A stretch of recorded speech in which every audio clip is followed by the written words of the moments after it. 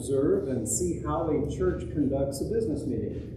There is today only one item on the agenda, and that is to vote on the elders. The session has made a motion to approve Dennis Rainwater as a new member of the session, as a new elder.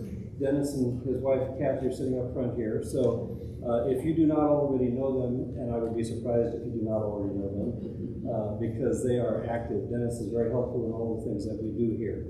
And we're excited about the possibility that he would join the session and be a new elder for our church.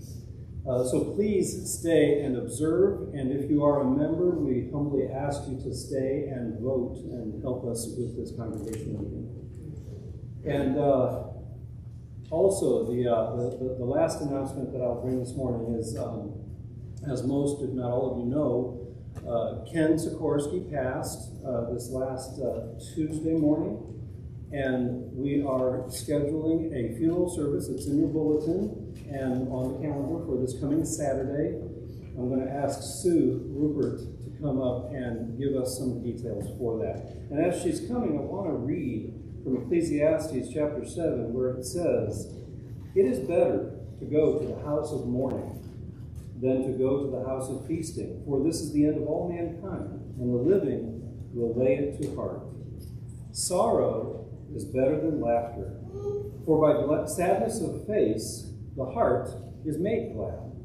The heart of the wise is in the house of mourning, but the heart of fools is in the house of mirth." We're going to come this Saturday, and this will be, in a sense, a house of mourning and a house of grieving, a house of remembering, but a house of joy, because we know all that God has done for us and for our brother Ken. So Sue, would you please come give us more details? It's really hard to have a lot of other details to share other than it will be at 11 o'clock and there is a catered luncheon afterwards, so please feel free to stay for that.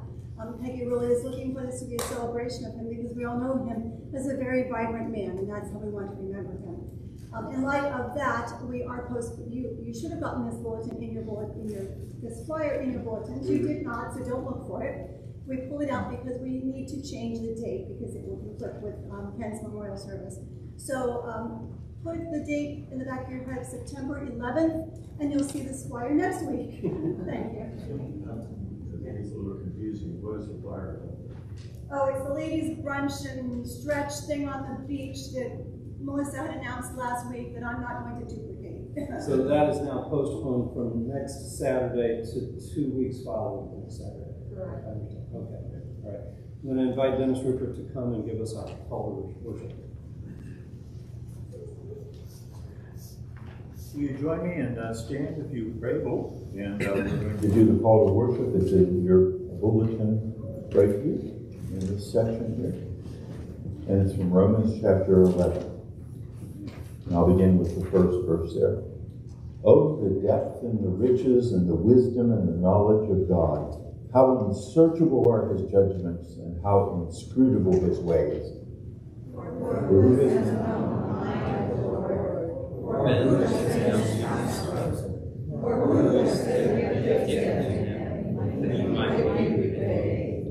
For from him and through him and to him are all things. To him be glory forever. Amen." Lord, may it be so. May our hearts just rejoice by the power of the Holy Spirit in these wonderful verses, and we worship you as we come. In Jesus' name, amen.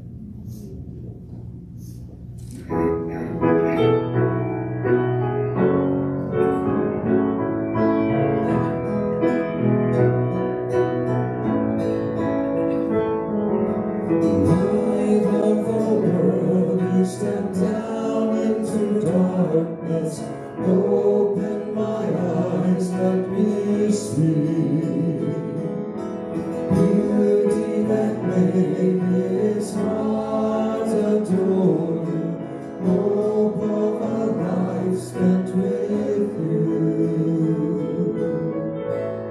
So here I am to worship, here I am to bow down, here I am to say that you're my God. You're altogether lovely, altogether altogether worthy, altogether wonderful to me.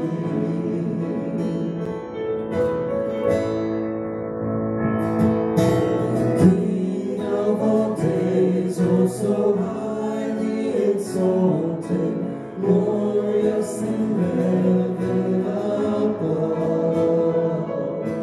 Humbly you came to the earth you created, all for love's sake became poor.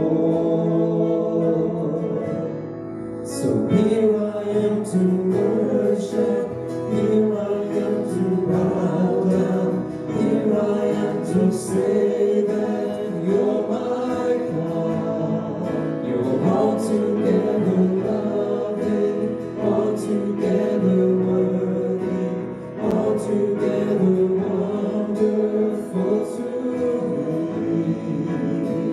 And I'll never know how much it cost to see my sin upon that cross.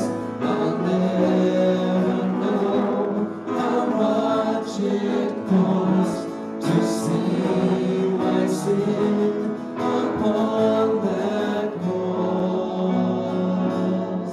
So here I am to worship, here I am to bow down, here I am to say that you're my God. You're altogether lovely, altogether worthy, altogether wonderful to me.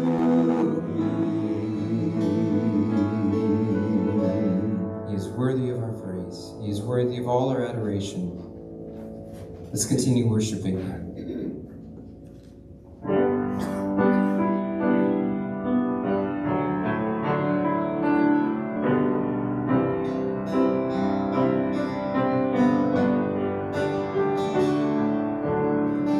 We bow our hearts, we bend our knees. Oh Spirit, come make us humble. We turn our eyes from evil things. Oh Lord, we cast down our idols. So give us clean hands and give us pure hearts. Let us not lift our souls to another, and give us clean hands, give us pure hearts. Let us not lift our souls to another. Oh God, let us be a generation that sees, who seeks your face, oh God of Jacob. Oh God, let us be a generation that sees, who seeks your face, oh God of Jacob.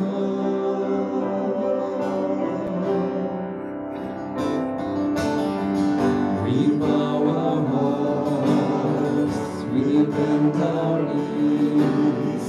Oh Spirit, come make us humble. We turn our eyes from evil things. Oh Lord, we cast down our idols.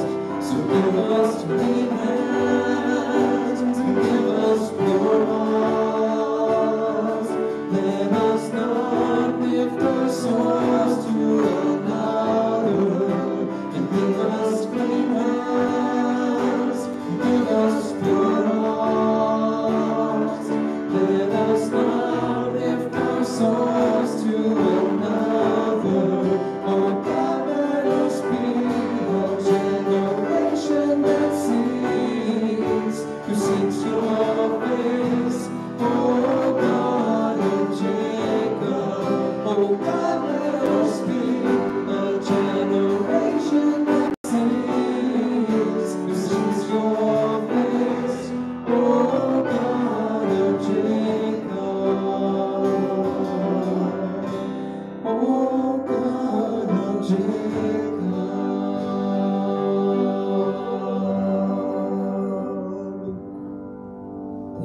seated, church.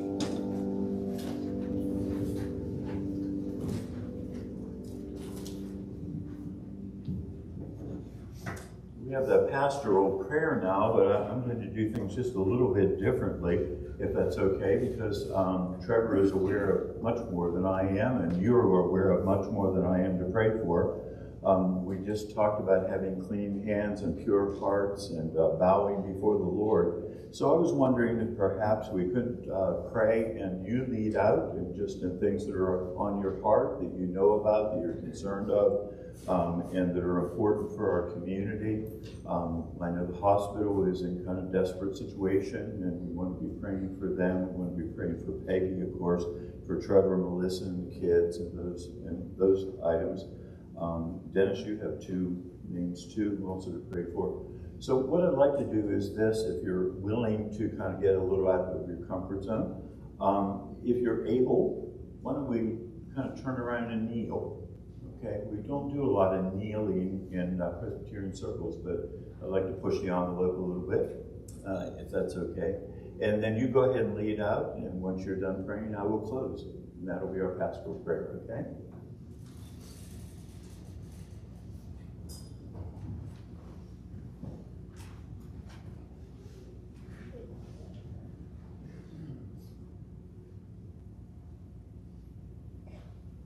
Father, I do pray for Peggy in the loss of her husband, Ken.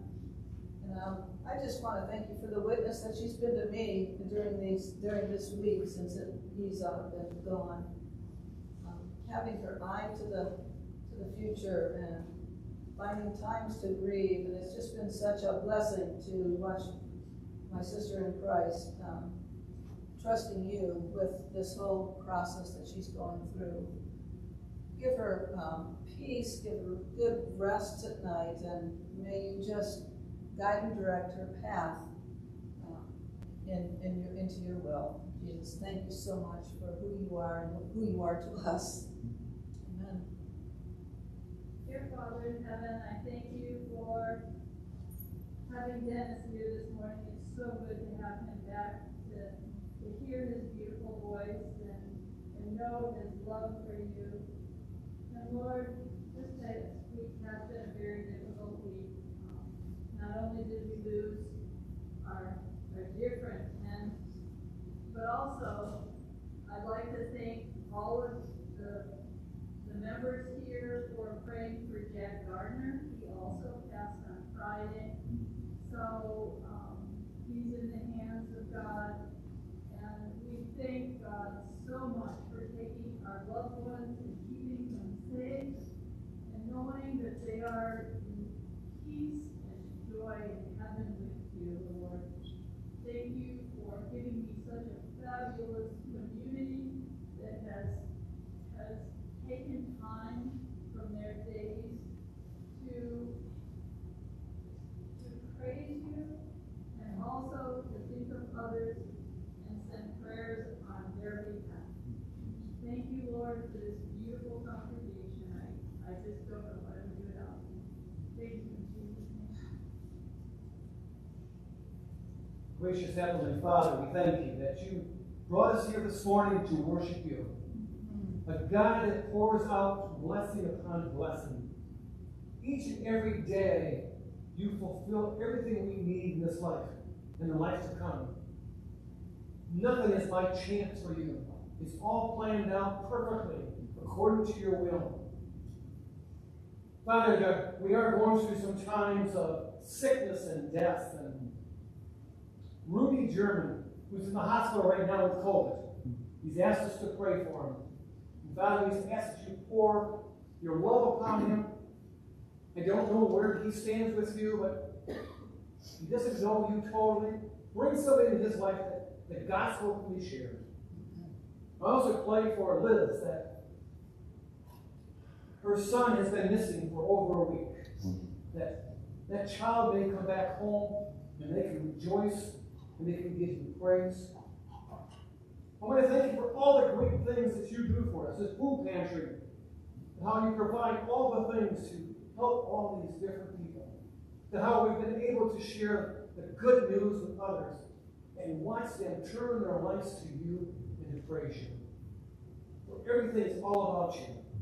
So help us this morning that our eyes would stay in heaven upon the beauty of you and all the great things that your Son did for us that we could not do for ourselves.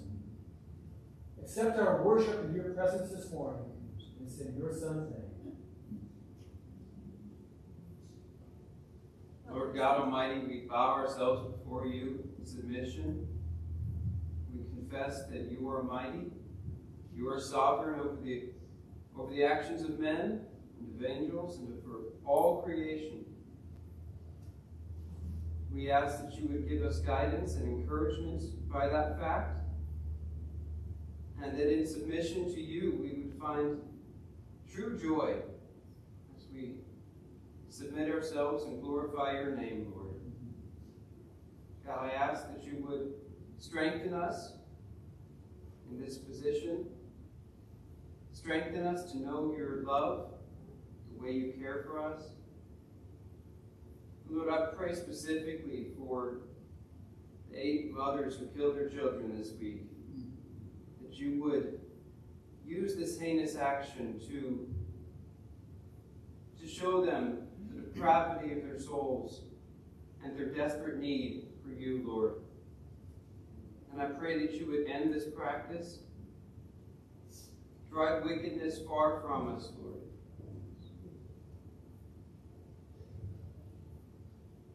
Heavenly Father, on that same token, I want to thank you for the blessings that you poured on our 2 granddaughters who are now carrying our 2 grandchildren.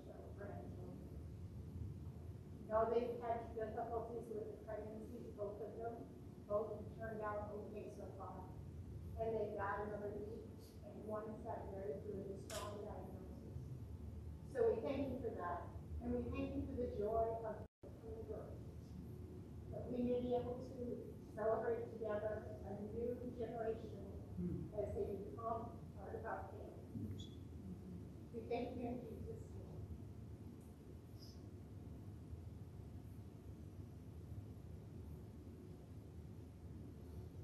Lord, we lift up our pastor to you. We are so grateful for Trevor. This is a faithful man who raised himself from his sick bed on Saturday morning so he could be down at the abortion clinic and did not feel up to it. Probably shouldn't have been there, and yet there he was, Lord, wanting to be faithful to you and to the people of the congregation. We thank you, Lord, for Melissa, for all that she brings, for her medical expertise, and just for the joyful spirit that she has, the love of the Word and the love of Jesus. And we thank you, Lord, for these 2 little ones that now reside in their house, and we pray, Lord, your healing touch upon them. But even more so, Lord, we pray that you would touch them by the power of your Holy Spirit to help them know how loved they are and how cared for and how much we love them. Lord, come, we pray, and work among us. There's so many needs that we have, and you're the only one who's able to think and to know them all and to do exactly what's right. Come and be our Savior, because apart from you, we have nothing. In Jesus' name we pray. Amen.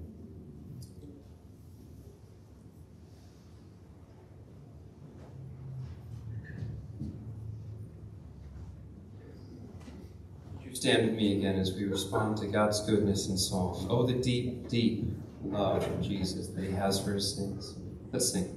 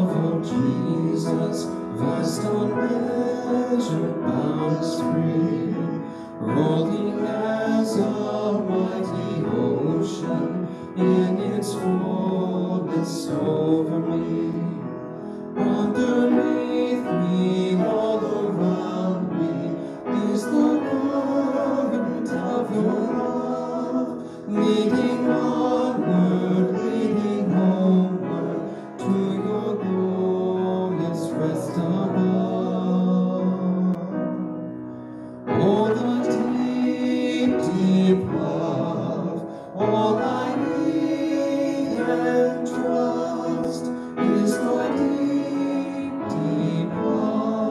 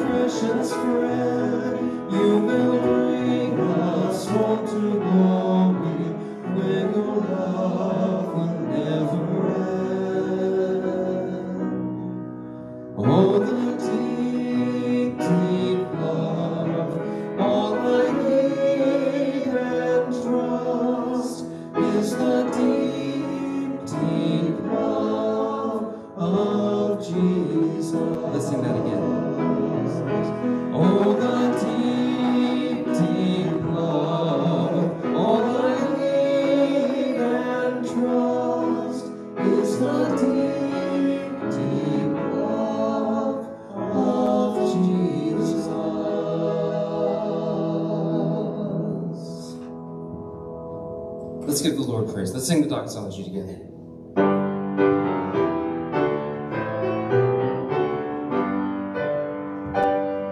Praise God from whom all blessings flow. Praise Him, all creatures here below. Praise Him above the heavenly host. Praise Father, Son, and Holy Ghost.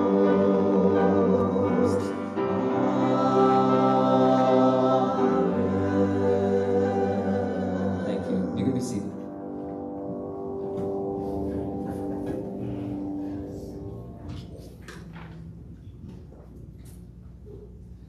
All right, I'm going to be reading from one of the wisdom literature books this morning, the book of Ecclesiastes. And if you have trouble finding it, it's between Proverbs and Song of Solomon. I'll be reading Ecclesiastes chapter 4, verses 9 through 12. Ecclesiastes chapter 4, verses 9 through 12. Hear now.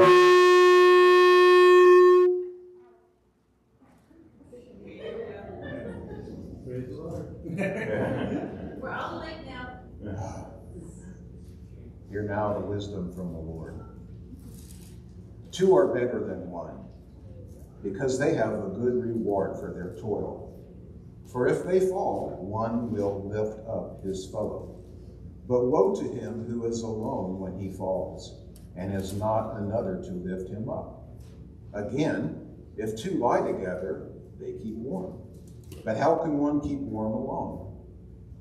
And though a man might prevail against one who is alone, two will withstand him, and a threefold cord is not quickly broken. May the Lord add his blessing to the reading of it.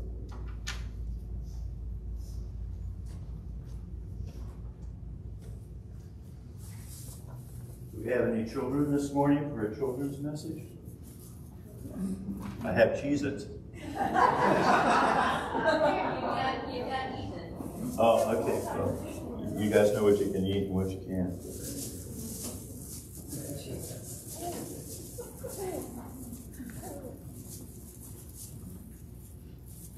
Hello. Trevor's so much better at this than I am, but I brought along a few things to occupy you.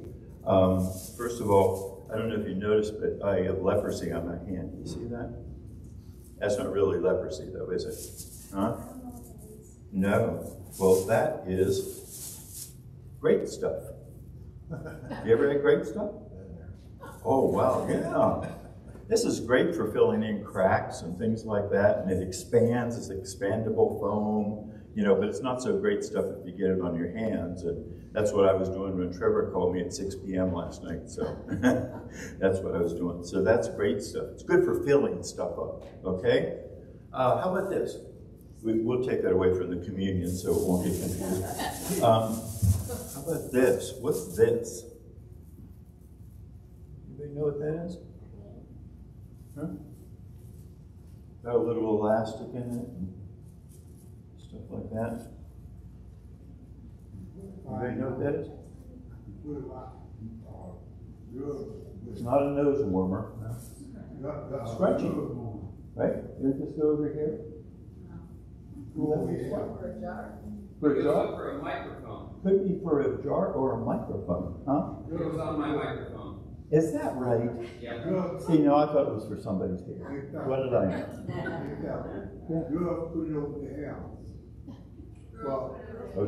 Oh, girls put it over here. See, that's what I was thinking, Junior, but obviously it's filled with a microphone instead. Why do we put a microphone over this? Or this over a microphone? Don't know? Protected? In some way? I don't know. Okay, anyway, there's another thing you fill up. It's empty right now, right? How do you feel your tummy? Huh? I've been living off of Cheez-It since last night. And, are you allowed to have some Cheez-Its? Are you?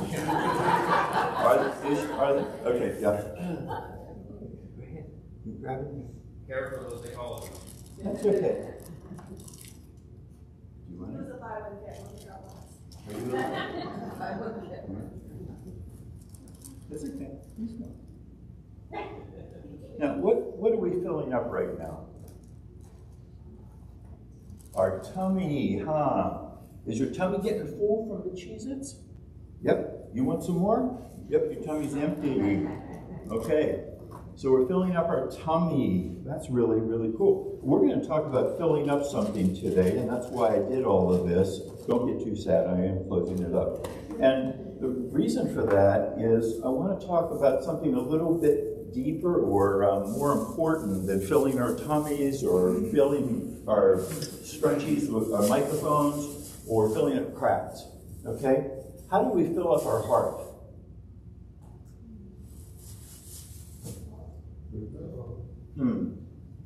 Or we could say, how do we fill up our life?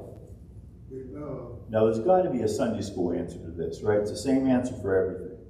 When everybody, what? No, not school, but if you're in Sunday school and they ask you a question, as long as you answer this answer, then you'll be right about 90% of the time. What's that represent for us? The cross. And was anybody on that, or is it just empty? Jesus, right? So we fill up our lives with Jesus, and that's how we fill up our lives. As a matter of fact, our lives aren't really worth anything apart from Jesus. Because if Jesus didn't really die and rise from the dead and isn't going to take us home later on, if we believe in him, then what's going to happen to us? We'll just die and dissolve, and then we'll be gone, and nobody will remember us at all. Is that what you want to be your future? No, no. Now there's one other thing that we need to fill up our hearts. Can you guess what that other thing might be? We're going to talk about it in the sermon today. Love. Love from whom? From whom? Well, Jesus is love, but we maybe need a little bit more love than that. Our parents would be great. They're very, very good. Love from your parents. And how about you adults? Love from whom? Fellow man. Your fellow man. Okay, right. Your fellow man. And especially your fellow man who happen to be going to the same place as you eternally, right? Friends. People in your church. We call this fellowship. We call it communion, and we'll be actually celebrating not just communion with Jesus, but communion with one another in a few minutes, right? And you're going to be surprised, because I kind of was, that I thought Jesus was the only answer, in a way, of filling up life, that I really found out something that Paul is going to teach us in Romans chapter 16. And if you want to get out your Bibles and turn there, that would be a good time to do that. But Romans chapter 16, about how it is that we also need fellow friends in Jesus Christ. Okay? So, you got that little lesson in your tummy school? You guys can go back. All right? Thank you very much for coming up. That was wonderful. At least for me. I got more cheeses.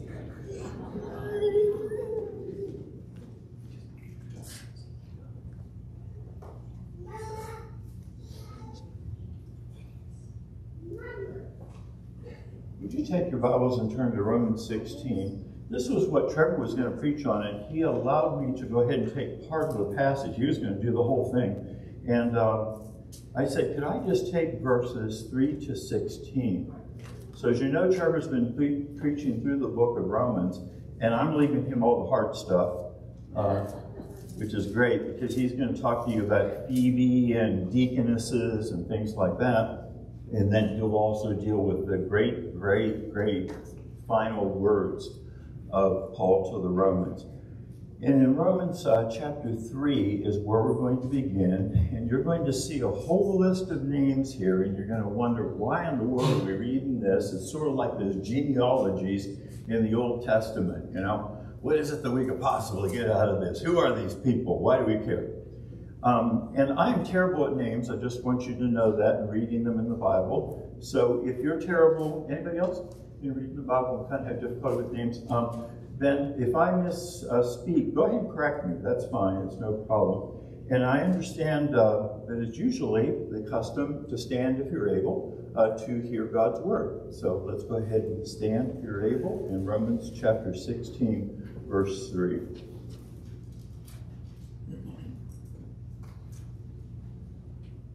I printed mine out in big print, so anybody else have that?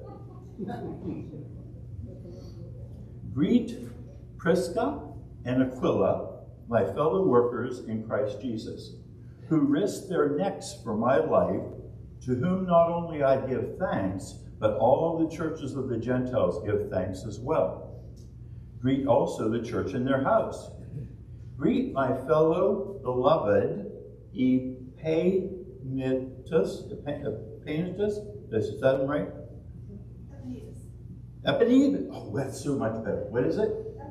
Epaenetus. Very good. Who was the first convert to Christ in Asia. Wow, that's pretty cool. Okay. Greet Mary, who has worked hard for you. Greet Andronicus and Junia, my kinsmen, which means that they would be Jews as opposed to Gentiles, and my fellow prisoners. So they must have shared a cell with Paul at some point. They are well known to the apostles, and they were in Christ before me, so they became believers even before Paul did. Greet Ampliatus, my beloved in the Lord. Greet Urbanus, our fellow worker in Christ, and my beloved Stachys. Sound okay? Stachys? Any guesses? Okay. Greet Apelles, who is approved in Christ. Greet those who belong to the family of Aristobulus. Greet my kinsman Herodian. Greet those in the Lord who belong to the family of Narcissus. What's a narcissist? Anybody know? Thinks about himself. Yeah, the person who thinks about themselves all the time and stuff. So it's kind of interesting. Some of these names are very, very kind of Greek and have mythology behind them and all that, and here they are believers. Greet those workers in the Lord, and these happen to be two sisters, by the way. You know how sometimes parents will name sisters with kind of a similar sounding thing? Tryphenia and Tryphosa. Greet the beloved Persis, it's also a woman's name, who has worked hard in the Lord. Greet Rufus, chosen in the Lord, also his mother, who's been a mother to me as well. Greet, let me see if I can get some of these, Asyncrititis, Phlegon, Hermes, that's like the god, messenger god from Greece, Petrobas, Hermas, which is kind of another form of Hermes, and the brothers who are with them. Greet Philo, Logos, Julia, Nereus, what would you say? Nereus. Oh, that's so much better. And his sister, and how about this one? We should all get this. Olympus, okay? Or Olympus. And all the saints who are with them. Greet one another with a holy kiss. All the churches of Christ greet you. Okay? Lord, we pray for your blessing upon